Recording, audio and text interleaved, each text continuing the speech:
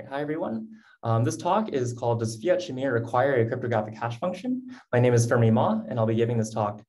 This is based on joint work with Yilei, Chen, Alex Lombardi, and Willy Quach. All right, so I'll be talking today about public coin interactive protocols. So we have a prover on the left and a verifier on the right. And the prover wants to convince the verifier that some kind of statement is true. So for instance, X is in 3-sat, or that it knows a witness for X. And the way the prover is going to do this is they're going to have a back and forth interaction with the verifier. So it sends over messages, these AIs, and the verifier responds by sampling uniformly random coins and sending them back. At the end of this interaction, the verifier determines whether or not to accept just based on the transcript alone. There's no private randomness here. So there's two properties that we always want to satisfy.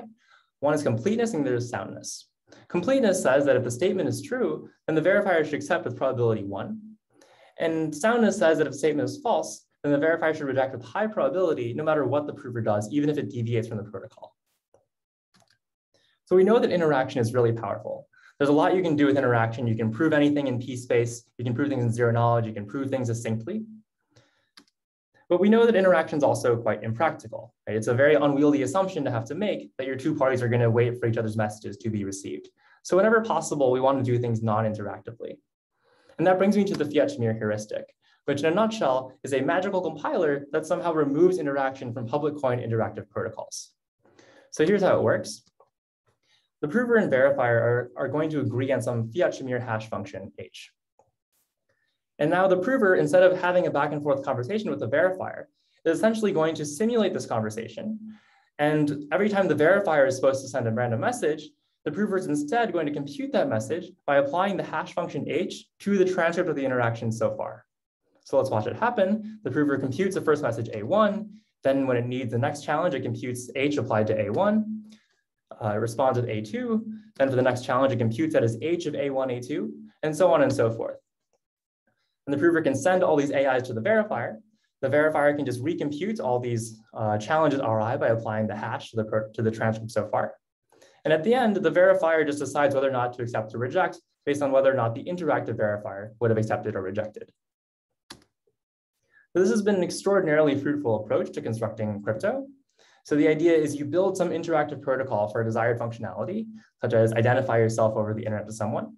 And then you apply Fiat-Shamir to create a non-interactive protocol for the same functionality. The important question, of course, is when exactly does this transformation preserve soundness? So here's the intuition we have, right? We have some interactive protocol that's sound when the RIs are chosen randomly and out of the prover's hands. And now the Fiat-Shamir hash function should essentially play that role, right? We don't have any guarantee that the protocol is sound when the prover can pick the RIs for itself. But the Fiat-Shamir hash function should essentially bound the prover to not be able to come up with arbitrary good RIs that will allow it to fool the verifier. There's basically two known approaches for getting positive results for Fiat-Shamir. One is to treat the hash function H as essentially a random oracle. And you can show that in most cases, if the hash function is a random oracle, the Fiat-Shamir transformation is in fact sound. And more recently, there's been an exciting line of work showing Fiat-Shamir compilation in the standard model, in particular showing that when the hash function satisfies a property known as correlation and tractability, there's a lot of interesting Fiat-Shamir compilations that you can do. But in all these cases, this Fiat-Shamir hash function H is a cryptographic hash function. And there is some sort of computational hardness coming from the hash function itself. In this work, we asked the question, is this really necessary? Is this necessary for sound Fiat-Shamir compilation? So our first set of results, perhaps surprisingly, are actually positive results, where we show that some protocols don't seem to need cryptographic Fiat-Shamir hash functions. So in particular, what I mean by a simple non-cryptographic Fiat-Shamir hash function are things like, say, compute the bit decomposition of a vector. Right? You have some vector over ZQ, and the bit decomposed vector is just expanding out every single one of these ZQ elements into a bit string representation of them. Or for instance, a hash function that computes a linear function of its inputs. So these hash functions are clearly not satisfying any obvious cryptographic properties. They're totally invertible. And yet we show that these hash functions compile protocols such as Lubashevsky's ID protocol, Schnorr's protocol, Chom-Peterson protocol, so various protocols of interest that we'd actually want to implement non-interactively. So I should mention that the first result of Lubashevsky is in the plain model, whereas all of our group-based results are shown in the generic group model. So our second set of results are negative results, basically showing that cryptographic Fiat-Shamir hash functions are necessary for a whole bunch of other protocols. So in particular, protocols that do not include the ones that we gave positive results for. So we show that for a large class of 3-message honest verifier zero-knowledge arguments, you actually do need some kind of cryptography in your hash function in order to get a sound Fiat-Shamir compilation. So in a little bit more detail, we show that any Fiat-Shamir hash function that compiles these protocols must be something called mix and match resistant, which I'll get into in the second half of this talk. So example protocols this applies to are, say, Blum's Hamiltonicity protocol, the GMW3 coloring protocol, and in fact, a 1-bit challenge version of the Schnorr protocol. And all these protocols, crucially, are sound via parallel repetition. And so this is actually the sort of the dividing line between the protocols that we have positive results for and the ones that we show negative results for. Essentially, all of our positive results are for protocols that are already sound, already have negligible soundness error without any parallel repetition. And our negative results apply to protocols that achieve their soundness, achieve negligible soundness by a parallel repetition of a protocol with a small challenge space. All right, so in this talk, I'm going to first give a simple, almost toy example showing that a simple Fiat-Shamir compiler works for turning Lubashevsky's 3-message ID protocol into a one-shot, non-interactive ID protocol. And then I'm going to show a little more details on the negative results and explain why some protocols do require a cryptographic Fiat-Shamir hash function. And I encourage you all to look at the paper for more details on how our group-based results work, because I'm not going to cover those in this talk. So let me start by recapping Lubashevsky's ID protocol. And for those of you familiar with the group-based Schnorr protocol, this is essentially a lattice analog of the Schnorr protocol. So here we have 3 parameters, A, R, and Y. So A and Y are going to be these 2 public matrices. A is going to be a random wide matrix over ZQ.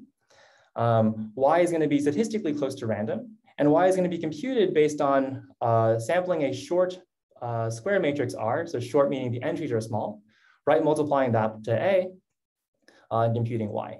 So by leftover hash lemma, Y is going to be statistically random. So the prover is going to post these public A and Y, these public parameters. And to identify itself to someone else, it's going to prove that it actually knows R. Right? So the prover should be the only person who's able to convince somebody because they're the only person who generated Y and knew R. So how does the prover do this? First, it's going to sample a short vector T and left multiply this by A. And it's going to compute this vector alpha and send this over. Essentially, alpha is going to function as a type of commitment to T. Next, the verifier is going to sample a challenge vector. So we want the entries of the challenge vector to also be short. For simplicity, I'm going to pick them to be random and 0, 1. And finally, the prover's task is to compute T plus R times C. Right? So it knows R, it can multiply R by C, and it can add T to this and essentially mask it. And so it's going to send over this Z. And the verifier can check that the Z is computed correctly by left multiplying by A. So in particular, it checks that A times Z is equal to alpha plus Y times C, and moreover, that Z is short. So you can verify that if the prover indeed follows the protocol correctly, then this check will pass, that Z will be short because T is short, R is short, and C is short, and that AZ equals alpha plus YC holds as long as the prover does everything correctly. So in the Fiat-Shamir version of this protocol, of course, the prover is just going to apply the hash function H to alpha, and it's going to use that in place of C. So let me just put that up. So in the non-interactive Lubashevsky protocol, it's essentially the same thing, but now H of alpha is playing the role of C. So it just sends over alpha and Z because the verifier can compute the middle message H of alpha for itself. And so finally, the verifier accepts, same condition as in the interactive protocol, if Z is short and this condition is satisfied. So let's think about what you want out of H to ensure that this is actually hard. Right, so that if somebody comes along and just sees A and Y and has no knowledge of what R is, they shouldn't be able to produce this non-interactive proof that they know R. So here's what we want, right? We want H such that if you see a random A and Y, it's going to be hard to find alpha and a short Z satisfying this equation, this condition that if satisfied, the verifier will accept. So here is the key idea. Everything is in this box. So what you want to do is pick an H such that alpha is equal to G times H of alpha for some matrix G. So in particular, you want that the input alpha is some linear function of the output h of alpha. So alpha is equal to some matrix G times the output h of alpha. Okay, so one example of a choice of h that works is think about h being the bit decomposition of the vector alpha, right? Taking the vector alpha and taking every component and expanding out the bit decomposition. Now you can pick G to be the so-called gadget matrix, or this powers of 2 matrix, right? And now multiplying G by h of alpha recovers the original input alpha. So this is the G matrix to keep in mind here. So imagine we've set our Fiat-Shamir hash function this way. H satisfies this property. It is the bit decomposition function and satisfies this property.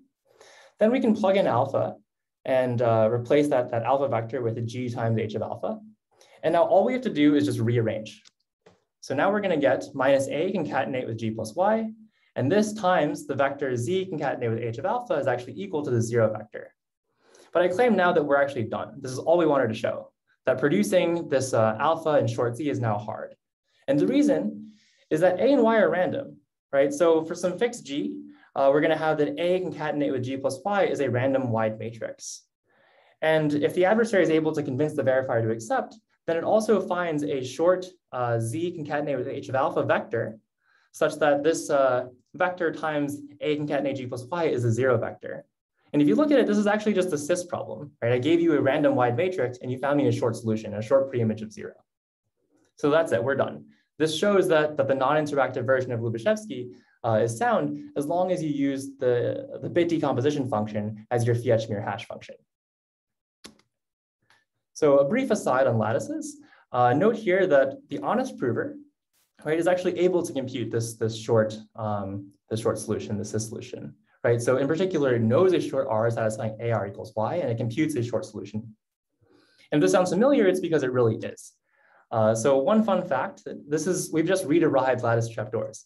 Right, so the lattice trapdoors of MP12 and LW15 actually arise from applying Fiat-Shamir with the bit decomposition function to Lubashevsky. So this is not at all how lattice trapdoors were derived in literature, but you actually could have arrived at them, you could have rediscovered them, by trying to do Fiat-Shamir with a simple information theoretic hash function. And going a little bit further, if we want to talk all the way talk about signatures, there's essentially 2 seemingly unrelated approaches to lattice signatures. And one is this GPV-based approach where this pre-image sampleable functions approach to computing signatures. And the other is the Fiat-Shamir-based approach by applying Fiat-Shamir to Lubashevsky. And we show that essentially these 2 previously unrelated protocols or unrelated ways to getting lattice-based signatures are actually equivalent if you instantiate the Fiat-Shamir with a particular bit decomposition-based hash function and then apply hash and sign with the random oracle. So thinking about Fiat-Shamir with simple hash functions allowed us to find this simple connection between the 2 ways we know for constructing lattice signatures, which I think is a fun fact. All right, so that was a taste of the positive results. I encourage you to look at the paper for a lot more on positive results. In particular, all of our group-based results are deferred to the paper. Now I want to move on to the negative results. And in particular, so I want to talk about why some protocols are going to require a cryptographic Fiat-Shamir hash function, exactly what that means. So I'm going to put up a generic Sigma protocol, pi. So in a generic Sigma protocol, the prover first sends a commitment alpha, gets a response beta, gets a challenge beta, and sends a response gamma. And in all of our positive results that I mentioned before, this challenge beta is sampled from some challenge space R that's really large. Right? In the Lubashevsky example, for instance, beta is a random bit vector. So there's exponentially many choices for the challenge. But in many important protocols, for instance, GMR, Blum, GMW, the challenge space size is actually small. It could be 2, could be poly, and soundness actually requires parallel repetition. Right? You send many commitments alpha 1, alpha t, you get a lot of challenges, you send a lot of responses over. And so that's actually the protocol that you want to apply Fiat-Shamir to. Right? You want negligible soundness, so you first parallel repeat the interactive protocol, and then you apply Fiat-Shamir to that. So the bad news here is that our positive Fiat-Shamir results do not apply to these protocols. So in particular, you can't really hope to have such a simple Fiat-Shamir compiler like we did in the previous part of this talk for protocols such as GMR and Blum. So here's our theorem. We show that for many common Sigma protocols pi, in particular, ones that satisfy these 3 properties, First off, that beta is sampled from some polynomial-sized challenge space. The first message alpha is going to be pseudo-random. And moreover, we have honest verifier zero knowledge, which is a standard property of Sigma protocols. So if you have your protocol satisfying all these three properties, which are satisfied by most of the classic protocols in the literature, then the Fiat-Shamir hash function H that compiles the T-wise parallel repetition of the protocol must be cryptographic. So this deserves a little bit more explanation. So what does it mean for H to be cryptographic? Well, informally, what I mean is that you can use the hash function H to define a challenger-adversary game with a computational statistical gap. All right, so here's the proof idea. For any hash function H, we're going to define something called the mix and match game. And to ensure that there's actually a computational statistical gap, we're going to show that that an inefficient adversary can almost always win this game. Then we show that if an efficient adversary can win the mix and match game, then it can break the Fiat-Shamir compiled version of this protocol.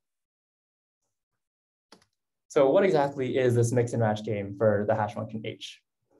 So what we're going to do is have a challenger. It's going to sample a whole bunch of alpha ij, beta ijs, basically in a grid.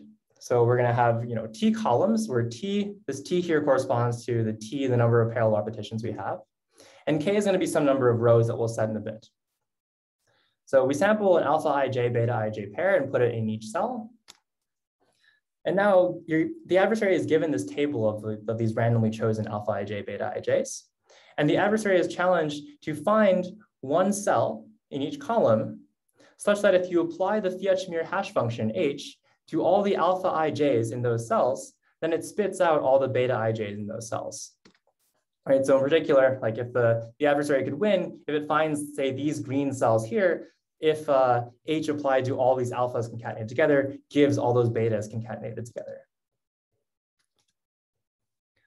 And so we show that as long as the number of rows is asymptotically larger than the number of columns, then there exists a solution to this game with overwhelming probability. And this is true for any hash function H. That's what's interesting about this lemma. All right, so what remains to show is that if you have an efficient attacker for this mix and match game for a hash function H, then you can break soundness of the Fiat-Shamir protocol. So here's how the attack works. It's very simple. So first, what we're going to do is run the honest verifier zero knowledge simulator for the Sigma protocol. We're going to do this for every single cell of the mix and match game. So we're going to build up this whole grid, and we're only going to place the alpha ij, beta ij part of the accepting transcript in each cell. Or we're going to hide the gamma ijs. We're not going to give that to our mix and match attacker. So we come up with this whole grid, and we're going to run the mix and match attacker on this grid of inputs, all these alpha ij, beta ijs, and that attacker is going to tell us which cell in each column to use.